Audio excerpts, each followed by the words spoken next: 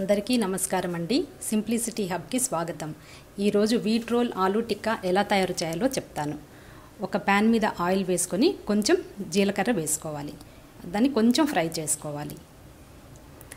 Next గార్లిక్ని pieces చేసుకొని అది కూడా కొంచెం లైట్గా ఫ్రై చేసుకోవాలి. నెక్స్ట్ ఆనియన్స్ కొంచెం పచ్చివాసన పోయేదాకా వేయించుకొని కొంచెం పావు టీ స్పూను పసుపు వేసుకోవాలి. నెక్స్ట్ హాఫ్ కప్పు క్యారెట్ వేసుకోవాలి. హాఫ్ కప్పు క్యాప్సికమ్ కూడా వేసుకోవాలి. వేసుకొని ఒకసారి కలుపుకొని 1 స్పూన్ కట్ చేసిన చిల్లీ, కొంచెం కరివేపాకు వేసుకొని కలుపుకోవాలి.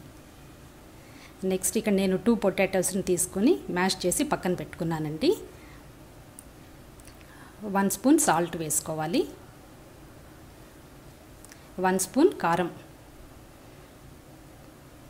1 స్పూన్ ధనియా powder, 1 spoon garam masala powder వేసుకొని ఒకసారి కలుపుకోవాలి.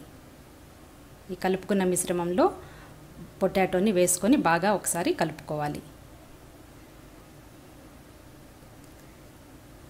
నెక్స్ట్ కట్ చేసిన కొత్తిమీర ఒక పావు కప్పు వేసుకొని బాగా కలుపుకోవాలి. ఇప్పుడు మనకి స్టఫింగ్కి కర్రీ రెడీ అయిందండి. నెక్స్ట్ చపాతీ చేసుకోవటానికి 1 కప్ గోధుమ పిండి తీసుకున్నాను. కొంచెం దాంట్లో ఉప్పు, ఆయిల్ వేసి వాటర్ వేస్తూ చపాతీ పిండిని కలుపుకోవాలి. చపాతీకి పిండి రెడీ చేసుకోవాలి. కొంచెం కొంచెం వాటర్ వేస్తూ కలుపుకోవాలి.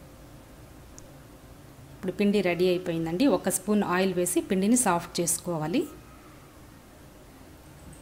మూత పెట్టి ఒక 5 మినిట్స్ వెయిట్ చేద్దాము. పిండి బాగా నానుతుంది లోపు. పిండి నానిందండి. దాంట్లో ఒక హాఫ్ తీసుకొని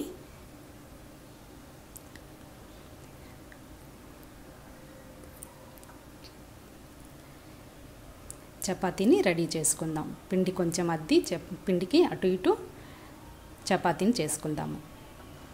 ఇప్పుడు చపాతీ చేసుకున్నామండి. స్టఫింగ్కి రెడీ చేసిన కూరను కూడా చపాతీలో పెట్టి మొత్తం స్ప్రెడ్ చేసుకోవాలి. స్ప్రెడ్ చేసుకొని చుట్టూ కొంచెం వాటర్తో చుట్టూ తడపాలి. అది చపాతీ ఓపెన్ అవ్వకుండా ఉంటుంది.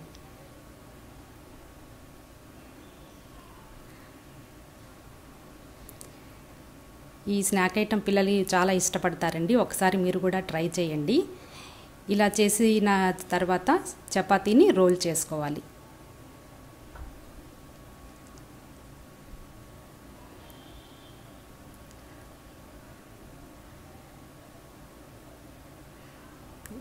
ఎడ్జెస్ని కొంచెం కట్ చేసుకోండి అటు ఇటు.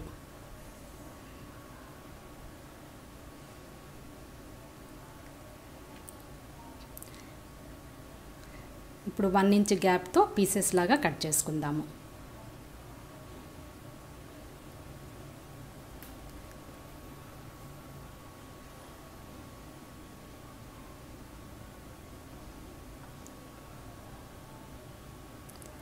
పీసెస్ కట్ చేసుకున్నాం కదండి. ఇప్పుడు ఒక్కొక్క పీస్ని తీసుకొని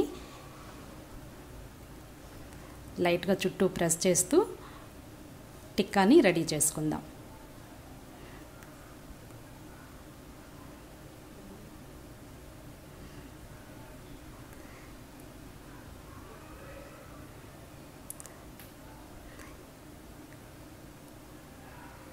ఇలాగే అన్నిటినీ రెడీ చేసుకోవాలండి.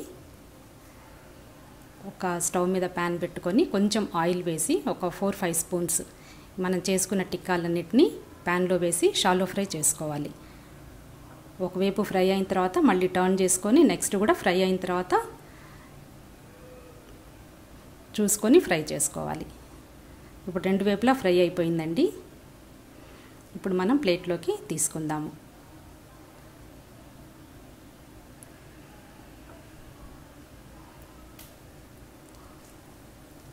చూశారు కదండి, మన wheat role aloo tikka ready అయిపోయింది. ఒకసారి మీరు ట్రై చేసి మీ అభిప్రాయాన్ని నాకు కామెంట్ చేయండి. అలాగే సబ్స్క్రైబ్ చేసుకోండి.